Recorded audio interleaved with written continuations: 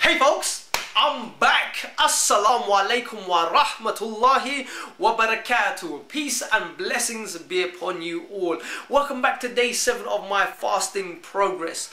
Guys, I've got something to share with you, an experience, something that happened to me today. I went for a workout, and that workout consisted of a deadlift, and now I was handling quite a substantial amount of weight, and what happened, I was rushing my exercise. So therefore I rushed my exercise and I suffered the consequences of a back injury. That's right, I've injured my back now. I'm finding it quite difficult to sit and walk, but I'm working with this. But let me tell you something, the lesson I want to share and what I got from this experience is this, is to adopt humility. Yes, that's right. Whenever we're at our pinnacle of success, and success is defined by each and every person. Success is your own personal thing, not someone telling you that you're successful or not. That's defined by your own achievement. Now that I've said that, I have adopted humility because that is the thing that I've learned from this.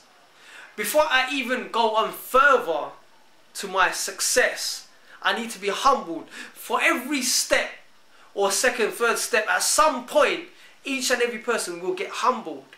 And it's down to you to take on the lesson, to reflect, and to be grateful and humble yourself. Then you can truly move on and progress, because each stoppage is there for your own good. Each stoppage is there so you don't cause further harm. And success works like this. You're going up, you're going up, you're going up, and at some point you will be brought back down. And when you do get brought back down, when you're humbled, you need to take the lesson, you need to be grateful, you need to regroup yourself, you need to reflect, and then you need to refine and move forwards. This is the lesson I got from this experience, people. It's all about trying to adopt humility and gratitude in your character.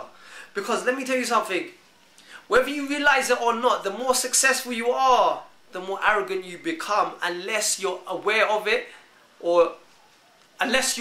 sorry.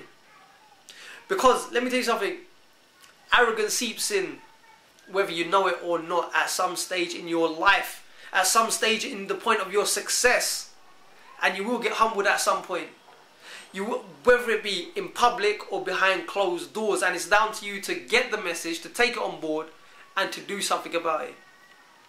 That is the lesson I thought I might bring to your attention. That is a lesson I thought I might share with you guys out there.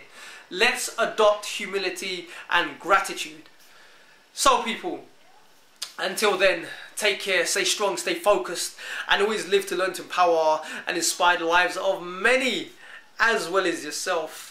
Assalamu alaikum wa rahmatullahi wa barakatuh.